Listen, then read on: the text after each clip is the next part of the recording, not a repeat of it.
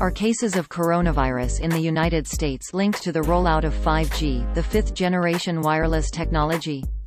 No, that's not true. A Facebook user has attempted to demonstrate a connection between one cellular provider's 5G network and the reported cases of coronavirus in the United States.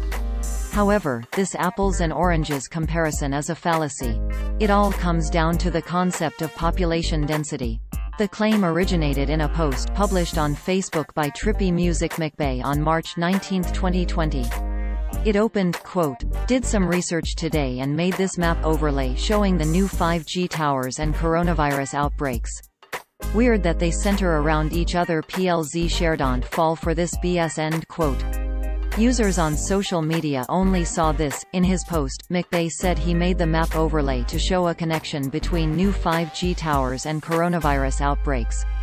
It seems he overlaid at an AMP-T's 5G coverage map with a coronavirus outbreak map from the New York Times. However, correlation does not imply causation.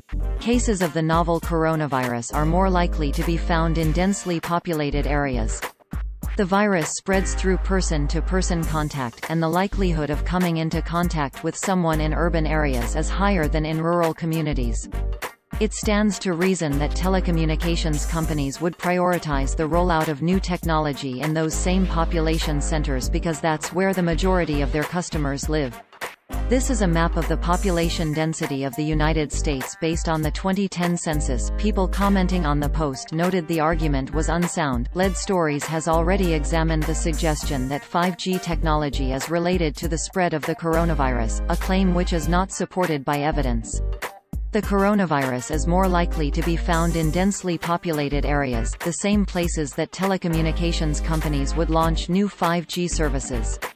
Even so, this doesn't mean that 5G is exacerbating the spread of the coronavirus pandemic. Here are some fact checks that Lead Stories has done related to 5G. Fact check: 5G technology not believed to have caused coronavirus.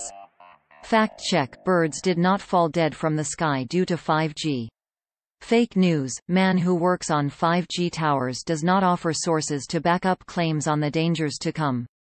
Fake news: hundreds of birds that fell out of the sky were not near a 5G installation.